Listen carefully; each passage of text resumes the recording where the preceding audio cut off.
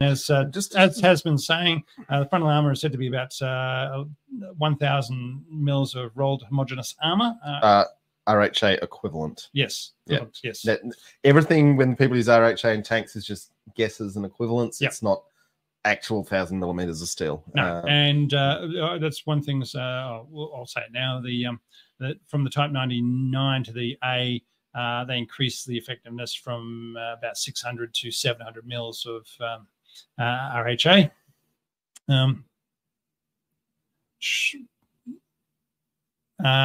Here we go.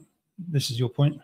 Yep, yeah, and I was just talking about the penetrator. Sorry, but the other thing is that it does carry the Russian equivalent of reflex missiles, which, because we know that China is very good at making things in very large numbers, I am willing to go out on a limb and suggest that you will very likely find Chinese tanks in the field actually with their 4 reflex missiles, which gives them a range out to about, I think, 4,000 to 5,000 meters. 5,000 during day, 4,000 at night.